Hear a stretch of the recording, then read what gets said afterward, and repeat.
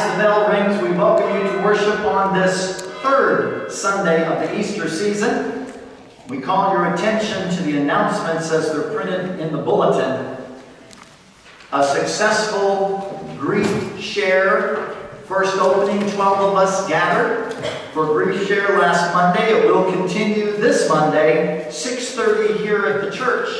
And there's room for more. Come and join grief share Monday, 6:30 to 8. Please note, Ministerial Association will meet here on Wednesday following our Zoom prayer meeting. Good News Club will be at the regular time, 3:30 on Wednesday. And Wednesday night, our session will meet 7:30 here at the church. Also, Sharpsburg Bible Study on Thursday this week. Any other announcements that need to be made? Patty? We'll need someone to help serve and return dishes on Thursday. Serve and return dishes on Thursday for the senior program that meets here at the church. Anyone willing to help with that? Let Patty know. Let us worship God. Turn in your hymn book and remain seated. 204, Because He Lives.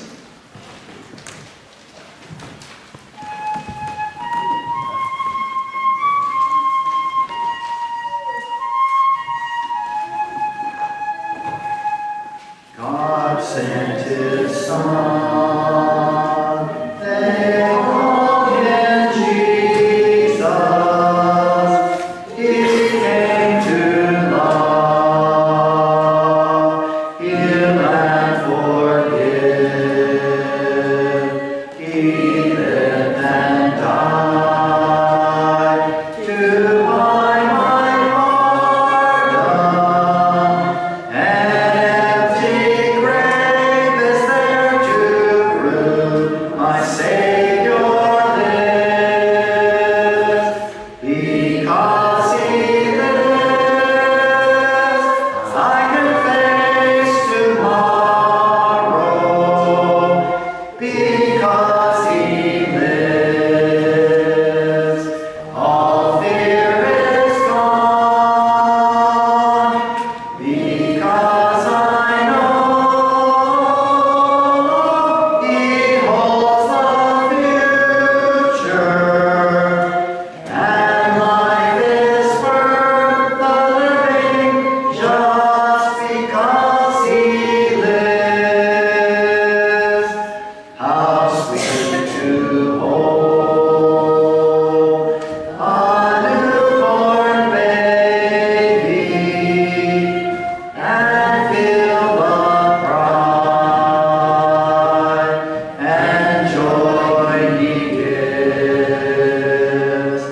But greater still, the calm assurance this child can face uncertain days because He lives. Because He lives, I can face tomorrow. Because He lives, all fear is gone. Because I know He holds the future, and life is worth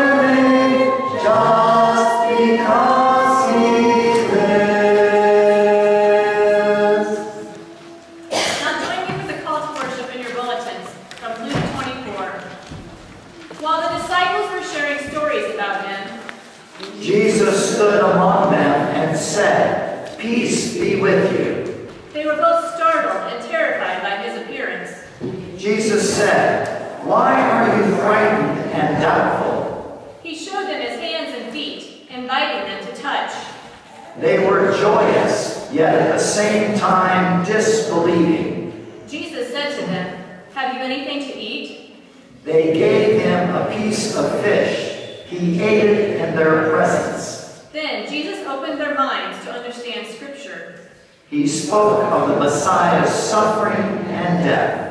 Then he spoke of his rising from the dead on the third day.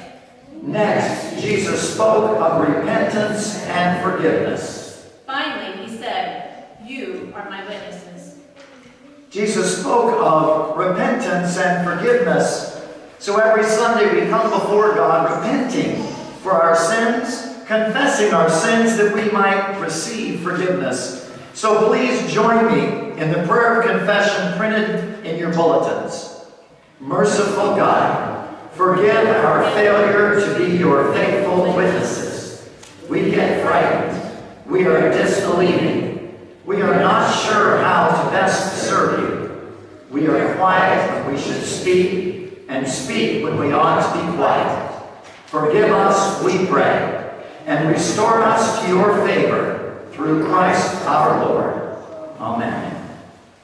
My little children, I am writing these things to you so that you may not sin. But if anyone does sin, we have an advocate with the Father, Jesus Christ the righteous.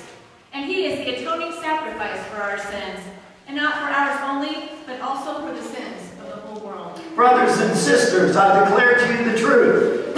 In Jesus Christ, your sins are forgiven. In response, stand as we sing hymn 195.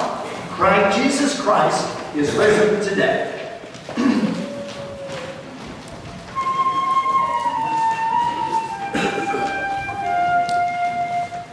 Jesus Christ is risen today.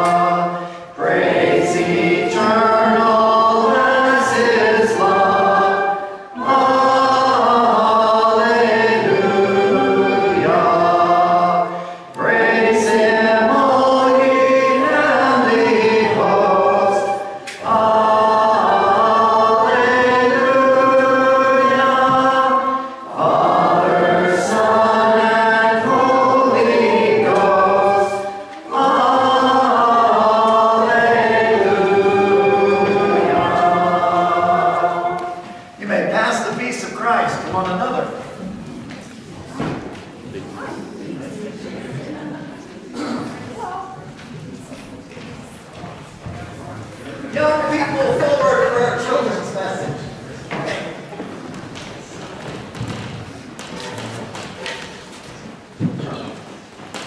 Come on up.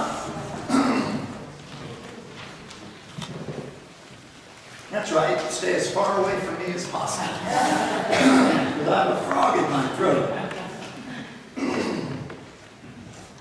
Do you know what a miracle is?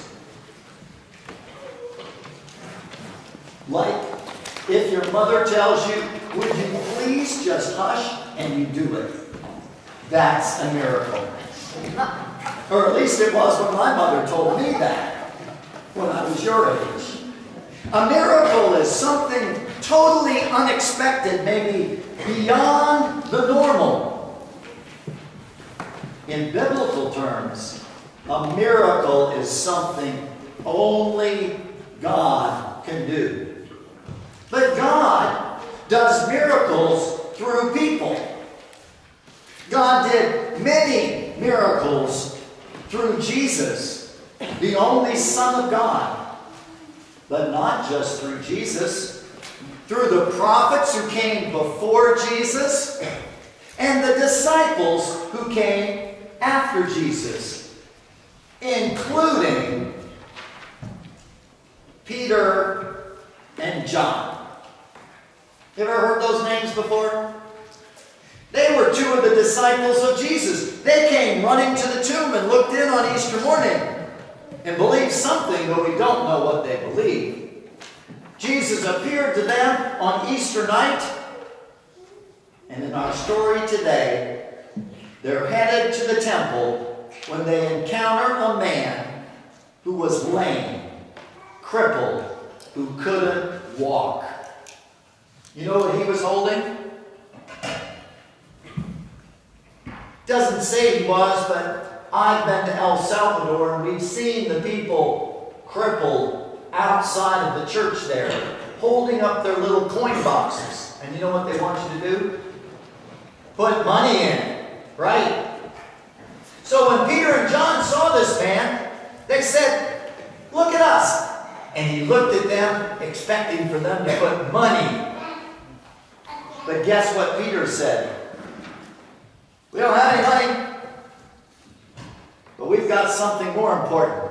In the name of Jesus, get up and walk. And guess what? He walked. And not only did he walk, he jumped and he leaped. And he praised God. It was a wonderful happening in the temple at Jerusalem. A miracle done not by James or by John and Peter, but by the power of God. And you know what?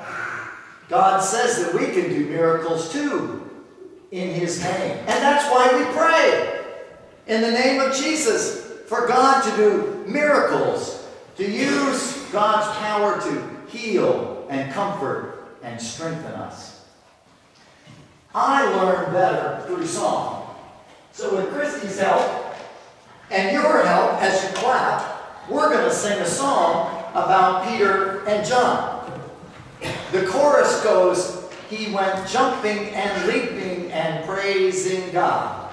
It's printed in the bulletin. That's the chorus over and over again, but I'm going to sing the verses and your job is to clap at the right time, okay? Christy's going to help. Ready, Savannah? Goes like this. Peter and John went to pray. Are we ready? She only learned it like 2 minutes ago. Peter and John went to pray. They met a lame man on the way. He asked for alms and held out his palms, and this is what Peter did say. Silver and gold have I none, but that which I have give I thee. In the name of Jesus Christ of Nazareth, rise up and walk. And he went jumping and leaping and praising God, jumping and leaping jumping and praising God. The name of Jesus Christ of Nazareth, rise up and walk. I think you got it, so we're going to try it one more time now. I think we've got our claps down, all right? Peter and John went to pray. Here we go. Peter and John went to pray. They met a lame man on the way. They asked for alms and held out his alms, and this is what Peter did say. Silver and gold have I none, but that which I have give I thee. In the name of Jesus Christ of Nazareth, rise up and walk. And he went jumping and leaping and praising God. Jumping and leaping and praising God. In the name of Jesus Christ of Nazareth, rise up and walk. Beautiful. Now, we have in today's bags a picture of all different kinds of people. And maybe you could color them each differently. A representative that, as Christy said in the pardon, assurance of pardon, that Jesus' sins are forgiven. Jesus died for the sins of the whole world, and thank you. Yes. And maybe, Elizabeth, you could carry one to the back, too. And thank you.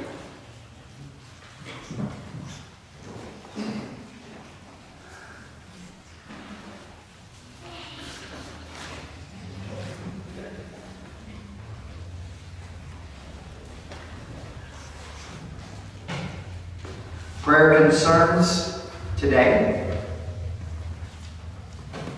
And I'll start with John. Maybe you're going to start. No. Yeah, for your Aunt Janet and the family mourning at this time. Thank you. At her request, I flew to Canada last Thursday. I was able to be with my Aunt Janet for the last roughly 7 hours of her life, after which she died early Friday morning. So I will be going back to Canada next week, not this week, for the funeral. But special prayers for my mother, Marilyn, and her family, which includes me.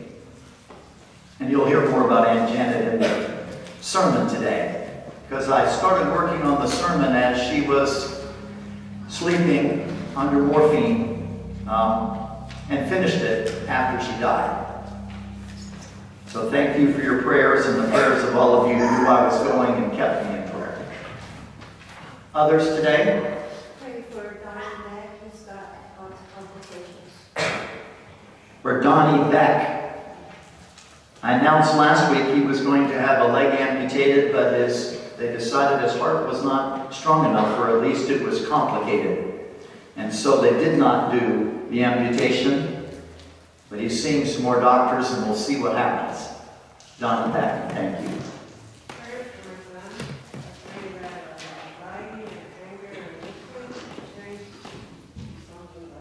For Rydell, going through a time of anxiety and anger. We'll pray for you, Rydell. Is that okay? Thank you. You're welcome.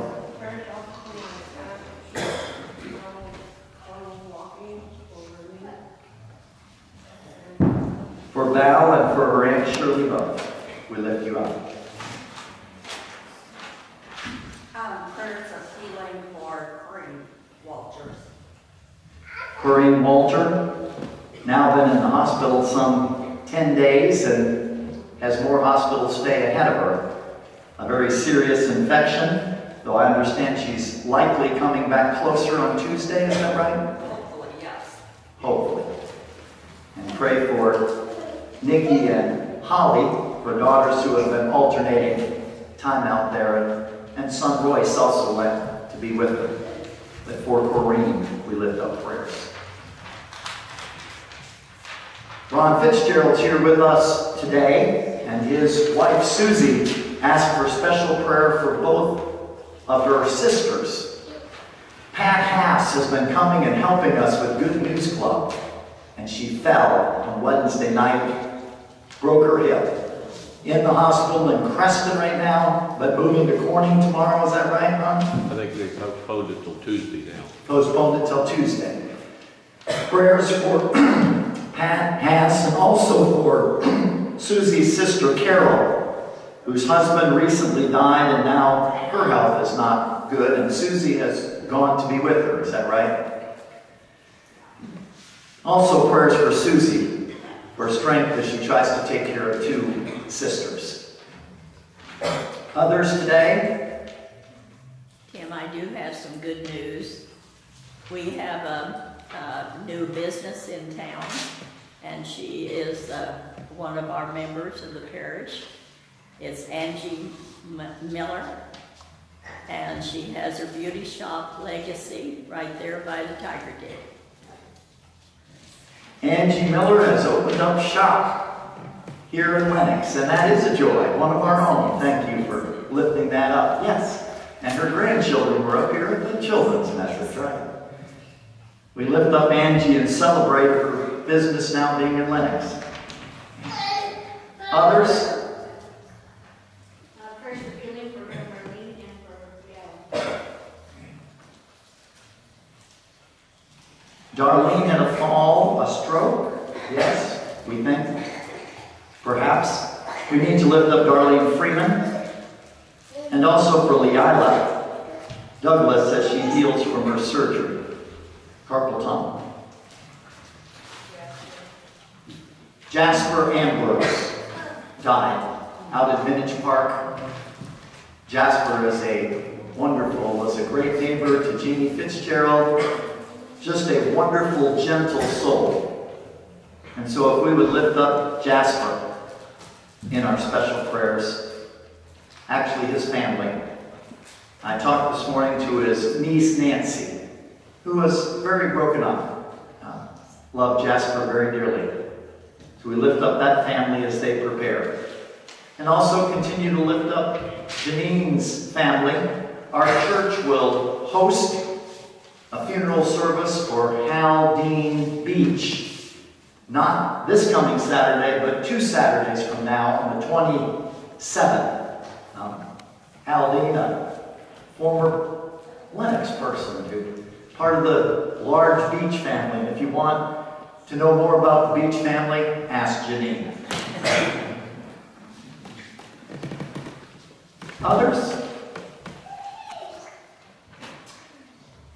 Let us join, well, 2 more. The news this morning. Iran launched 300 missiles at Israel. All of them were shot down, as I understand it, but now there's talk of retaliation, things spreading in the Middle East. Our prayers for peace for the people of Israel, Gaza, the whole Middle East, and continue to remember our Christian brothers and sisters in Ukraine and Russia. Let us pray. Oh Lord, we're coming to you with unspoken prayers because each of us has something on our hearts that we lift up to you. Not that we wanted to name publicly, but that we wanted to name to you. Bring healing and comfort and strength. Give homes to the homeless and food to the hungry, and help us be your instruments. We thank you, Lord, for the gift of family. We pray for Marilyn Maxa, and for all her family as we mourn together Aunt Janet's death. We pray for Donnie Beck, facing an unknown future. But he is your child, Lord. Guide and direct him and his family. Heal him, I pray. We pray for Rival, one of our own, so faithful in serving you, Lord. Take away his anxiety and fill him with peace. We pray for Valeria as well, and for her Aunt Shirley. We pray for Susie Fitzgerald and her sisters, Pat and Carol. Be with them, O God. Bring healing and give Susie strength. We pray for Corinne Walter for healing, Darlene Freeman for healing, Leila Douglas for healing. We pray for the Beach family the Ambrose family. And we celebrate with Angie opening a new shop.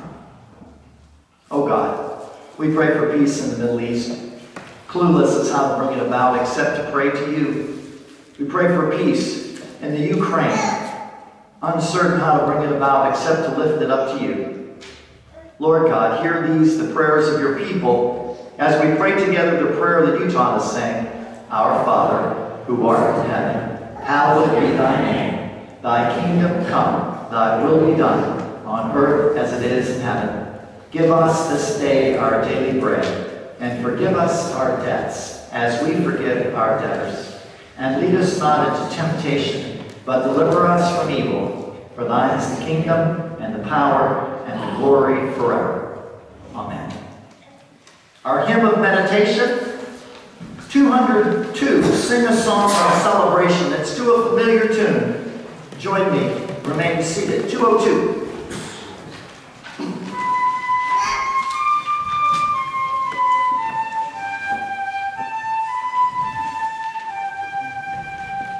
Sing a song of celebration of the Christ who's now alive, lifted up by resurrection. In his life we find our lives. In the flesh he lived a season, first a child and then a man. Lived and died and now is risen, all a part of God's great. Third verse. Sing a song of Christ the victor, who has triumphed, he did win. Over death he was the conqueror, he removed its painful sting. Christ defeated sin's strong power, he crossed out its potency. Who our sin caused him to suffer, Christ leads us to victory. Last verse. Sing a song of exaltation to the Christ who is the Lord. Offer him your adoration, Jesus Christ, the living Word. Soon he comes in exaltation, Lord of lords and King of kings. On that day of consummation, praise will make the heavens ring. Let us receive our morning tithes and offerings.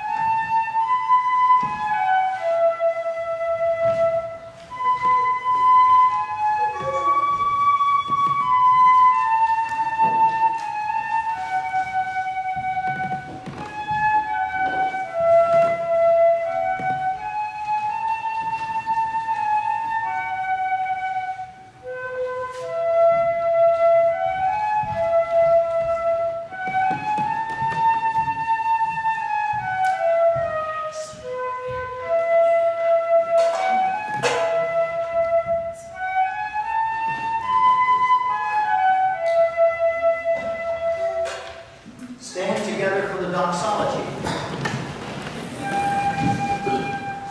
Praise God from whom all blessings flow. Praise him, all creatures here below. Praise him above the heavenly hosts. Praise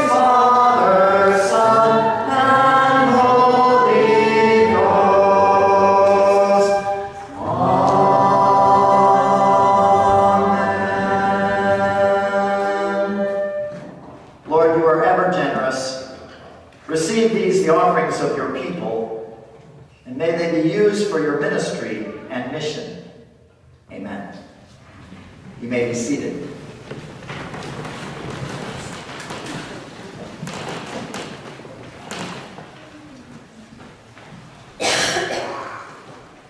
Our scripture reading from Acts chapter 3, verses 11 through 19 goes back to the children's message that Tim was telling the children. While the crippled beggar that was healed and made to walk again clung to Peter and John, all the people ran together to them in the portico called Solomon's portico, utterly astonished. When Peter saw it, he addressed the people. "You Israelites, why do you wonder at this? Or why do you stare at us, as though by our own power or piety we had made him walk? The God of Abraham, the God of Isaac, and the God of Jacob, the God of our ancestors has glorified his servant Jesus, whom you handed over and rejected in the presence of Pilate, though he had decided to release him. But you rejected the holy and righteous one and asked to have a murderer given to you, and you killed the author of life, whom God raised from the dead. To this we are witnesses. And by faith in his name itself has made this man strong, whom you see and know. And the faith that is through Jesus has given him this perfect health in the presence of all of you. And now, friends, I know that you acted in ignorance, as did also your rulers. In this way, God fulfilled what he had foretold through all the prophets that his Messiah would suffer. Repent, therefore, and turn to God so that your sins may be wiped out." Praise to the Lord Jesus Christ.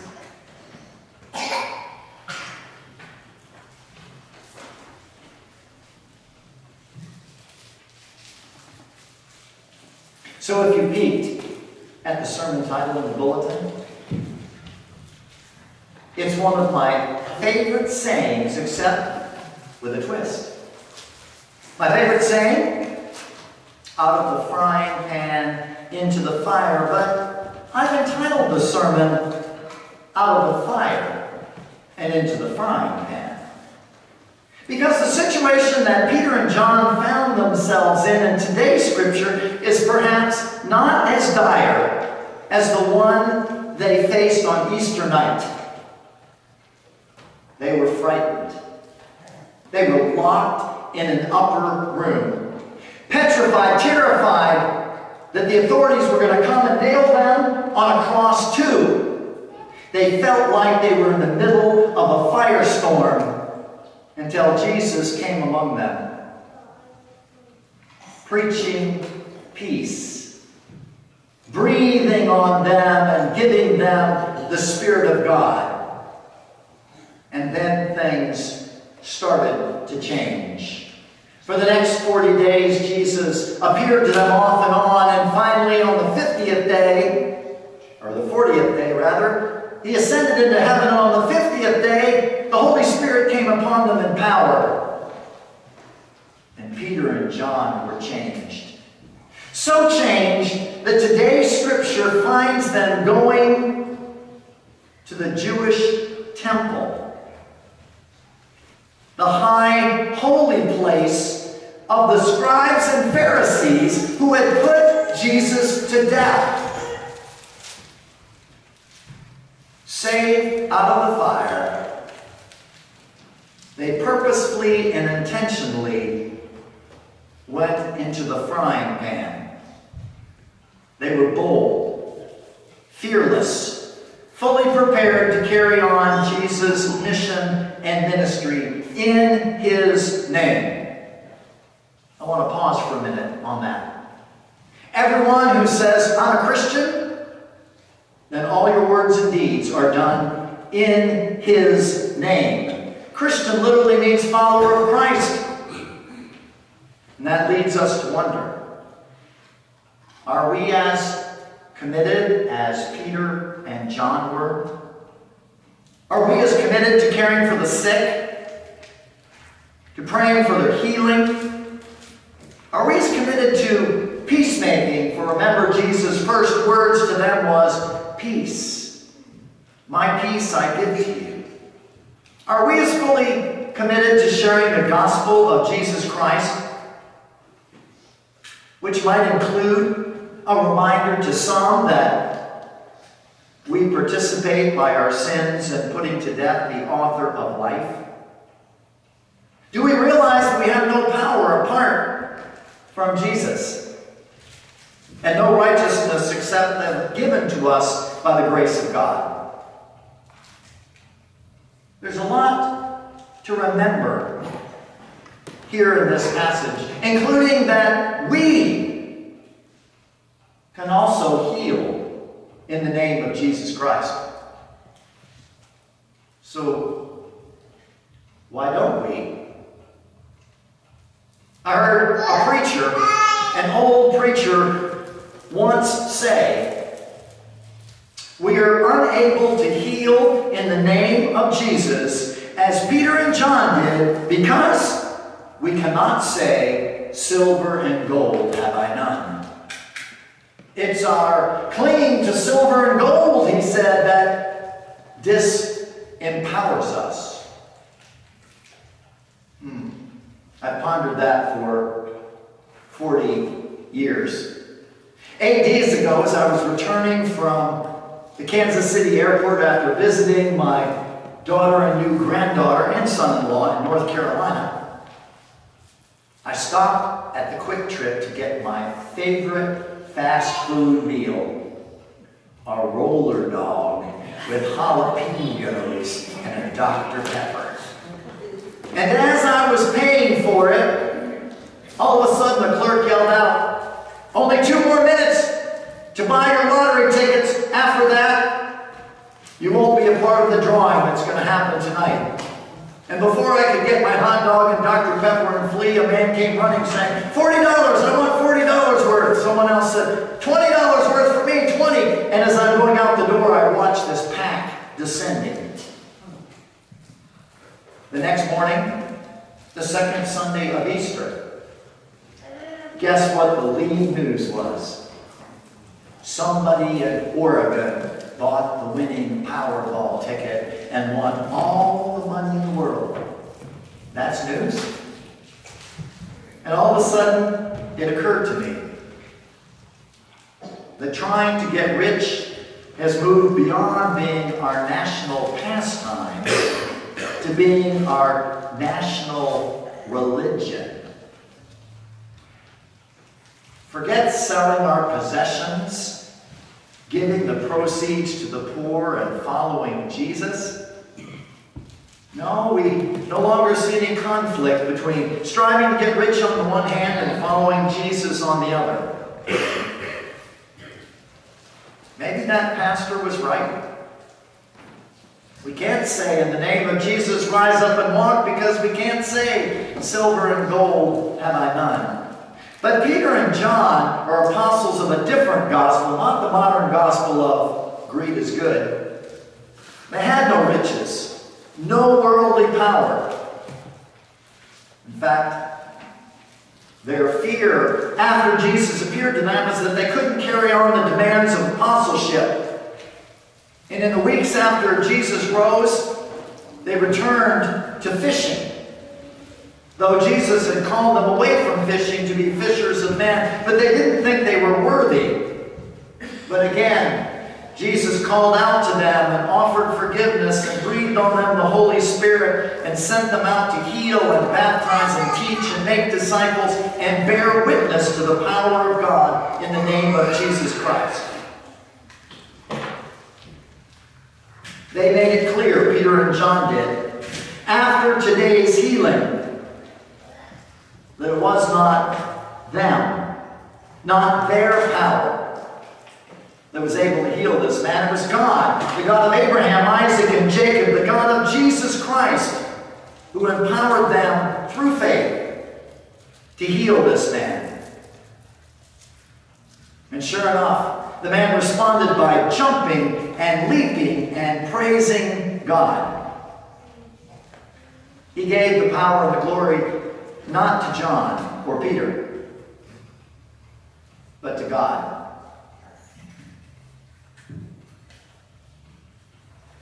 My Aunt Janet was a Christian woman through and through. she taught me many things that go right together with this scripture today. Some of you remember that there was a time in her life that Aunt Janet used to travel here every year. She came for holidays. She came for Presbyterian Sunday School. She was baptized by immersion in the Christian church. And one of the things she did when she came to church services here was to write down all the joys and concerns. And when she returned to Canada, she would continue praying for everyone for whom we were praying. And then she would ask me on the phone, how was Joe, who had a heart attack? He's doing much better, Aunt Janet, I said once. He seems to have recovered fully. Why do you seem so surprised, Timothy, she said. The prayers of the righteous availeth much. And though your prayers and the prayers of your church are important, don't you think it was your power or the church's power that healed this man? No. We prayed for him in the name of Jesus. And that's who deserves all the praise. Don't you forget that, Timothy. That's one of the things I loved about my Aunt Janet, that I also loved about my grandma, Waring, and add in my mother. I'm the preacher in the family, but they preached to me far more than I preached to them. In fact, my mother used to come with me, till 2 years ago, to church down at Sharpsburg. And then on the way up to Lenox, she would correct my sermon for me. Tell me the 2 or 3 points that I needed to add, things that I needed to take out, and things that I could emphasize more. And if I went off on any rabbit trail, she would say, Timothy, cut that out completely. It was Aunt Janet and Mother Marilyn and Grandma Waring who constantly reminded me, stay humble. Take no credit for anything that God does, but expect God to do wonderful things as long as you do them in the name of Jesus. I also thought of Aunt Janet, and by the way, I wrote this part sitting in her room after she had died. She was a person in my life who was not afraid to chastise me, to criticize me, to correct me. Just like Peter and John, they went right to the Pharisees and Sadducees and said, you're the ones who put Jesus to death. You killed the author of life. Then he turned around and called them friends. And then he called upon them to repent, and turn back to God. I still remember when my mother was working at Kmart. We had just moved to Virginia. My dad took a job as a chaplain, wasn't making much money. My mom took a second job at Kmart, but had to work till 10 o'clock.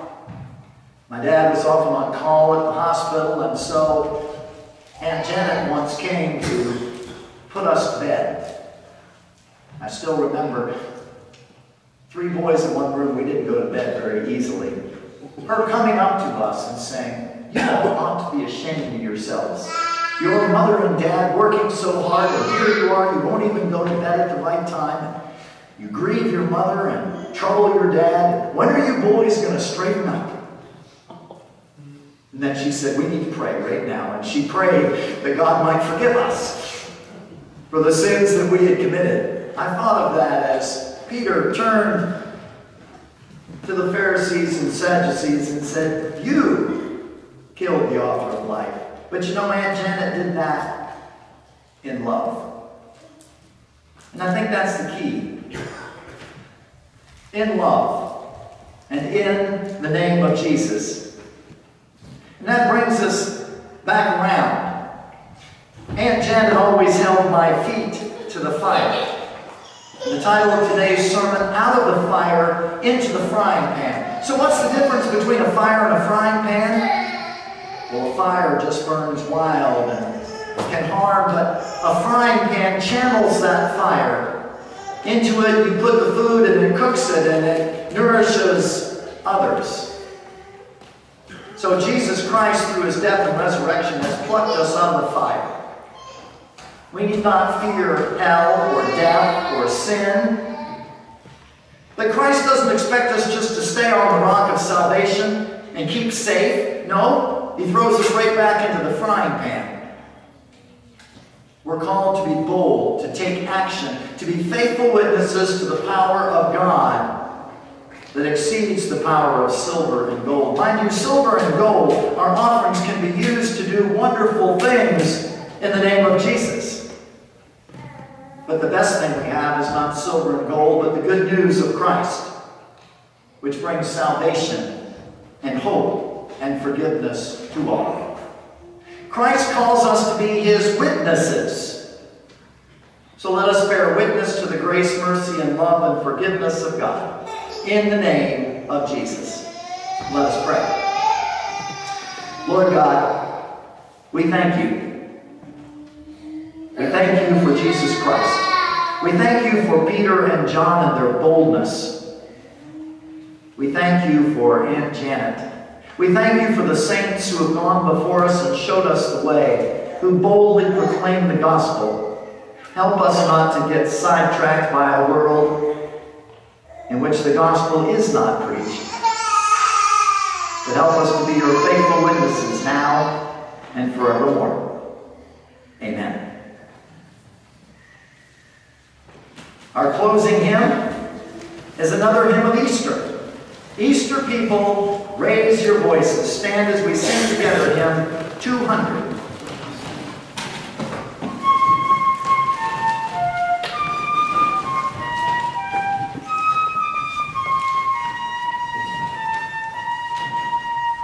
Easter people, raise your voices. Sounds of heaven in earth should ring. Christ has brought us heaven's choices. Heavenly music let it ring. Alleluia, alleluia. Easter people. Fear of death can no more stop us from our pressing here below. For our Lord empowered us to triumph over every foe. Alleluia, alleluia, unto victory now we go. Every day to us is Easter with its resurrection song. When in trouble move the faster to our God who rights the wrong. Alleluia, alleluia, sing the power of heavenly come. Now go in peace in the name of Jesus to be his witnesses to the ends of the earth, and God will be with you. Amen.